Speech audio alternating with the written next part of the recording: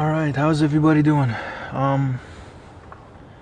It's not late at night, but it's like 8 p.m. It's winter, so it's a little dark out here. But what I'm doing right now is, ever since I got my Mini, I had this little battery flap. I don't know, whichever asshole that previously owned it, or I don't know if it was a mechanic or something, they decided to cut this part off here from this actual this plastic piece. So I seen it before I bought it, but I didn't mind it that much. But I guess now I'm just getting around to fixing it. I could buy a brand new piece, but I mean, I don't know how much that costs. I didn't really even look into it. A simple kind of solution I came up with is I just take this hinge here, which I plastic did black. I'm gonna take this hinge, I'm just gonna attach it here, and so you know, part of it's gonna attach to this plastic part that covers the this kind of engine bay, this left on the passenger side of the engine bay, and I'm gonna attach the other part of the hinge to this thing, to this door flap for the battery. Just a cheap, simple solution. I found the hinge just kind of in a toolbox.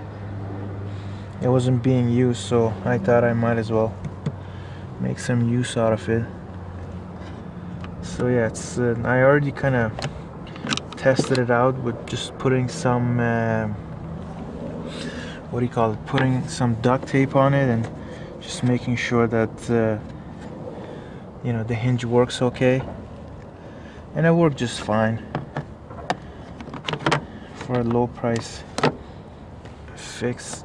I don't think it's gonna be too bad. So it's just gonna, as you can see, I don't know what the heck they did. They seem to have just kind of cut it with something, and they really cut it pretty crappy too. So I'm just gonna use these black drywall screws and go at it. So just to make sure, yeah, it's pretty good. It doesn't show from the outside. Just gonna put it right here, more or less in the middle, and let's see how it goes.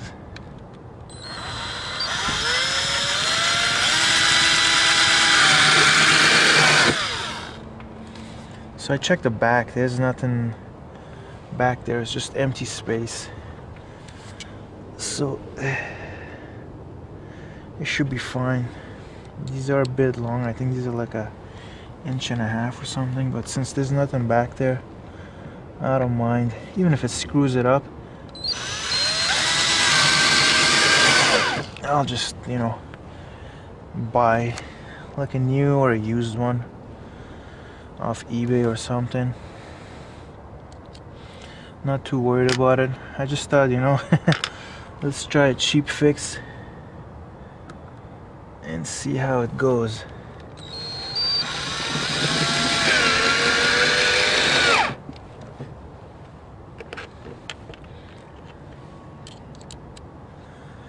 The hinge was originally gold, so I decided to plastic dip it black. It just oh. Alright, that's okay. They're kind of big. I guess I could always kind of Dremel this off. I mean, it's not hurting anything. Yeah, they are long, but they're not, you know, they're not touching any lines. They're not touching the battery or anything like that. So yeah, there we go. Simple fix. So if anyone's had this kind of issue, you know, just find a hinge probably lying around, or even just go buy one at Home Depot or Lowe's or Rona, wherever.